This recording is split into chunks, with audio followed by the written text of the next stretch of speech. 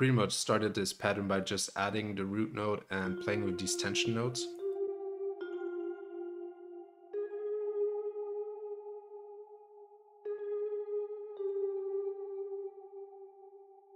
Also added in the fifth of the chord and the root note, just one octave higher. Once you have your main pattern, you want to copy that, because for dark loops you want it to be kind of repetitive. I added some additional notes.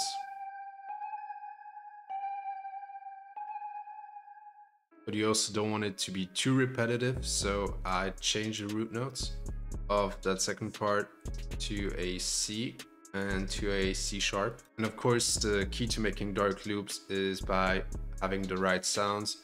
And I actually went ahead and made my own preset in the Mellotron VST. And if you want to recreate that preset, all you have to do is change sample A to Vibra and sample B to Vibes, and also add in these effects.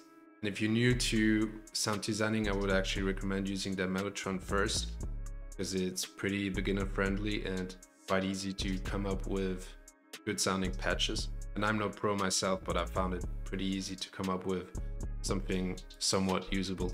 But it's not just all about the VST, it's also about the effects that you apply. First, you always want to add in some EQ with a low cut, unless you're adding a bass.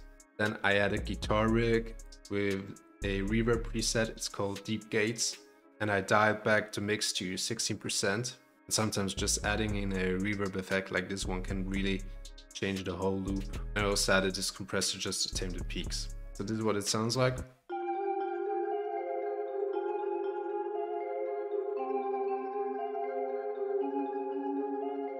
So next I added this Balinese contact bank with the synth kettle gongs. And CUBEATZ likes to use organic sounds, like sounds that sound like a real instrument. So I tried to add a couple of those. This is one of them. For the effects, I've added in quite a lot. Again, the low cut. Then I added this finisher micro with the infinity preset and dialed back the amount just a little. And this plugin is actually free if you want to download it. Added this reverb. Then I added Fruity Panomatic with a pan automation going from left to right.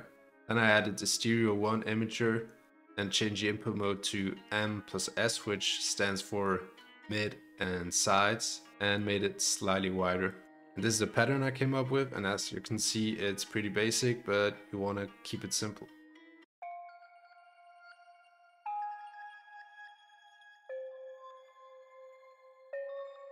Next, I added this Omnisphere sound. It's from the Textured Soundscape bank, and it's called Dark Forest. I added this bandpass EQ, and then I added Shaper Box with the sidechain pattern and dialed back the mix to 57%. I added in this sound just to give it some kind of atmosphere in the background. The final sound I added was from Mellotron. It's the Glockenspiel preset. Again, I added this EQ. I added Decimor just to make it sound more vintage. Turn on the images filter and dialed in the frequency that I wanted. And finally, I added this reverb and adjusted the size. And again, I just added in these tension notes and changed these root notes to match the main pattern.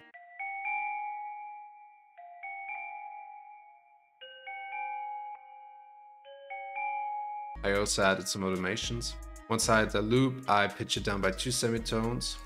On the master, I added all of the effects I normally use: solid bus compressor, RC20, an EQ, and a limiter. I also added in some sounds I don't normally use, like this multiband compressor with the mastering B preset. And I also added fresh air just to kind of boost some of the higher frequencies, but you want to keep it pretty subtle. And as you can see, I just added in a tiny amount, and this plugin is also free.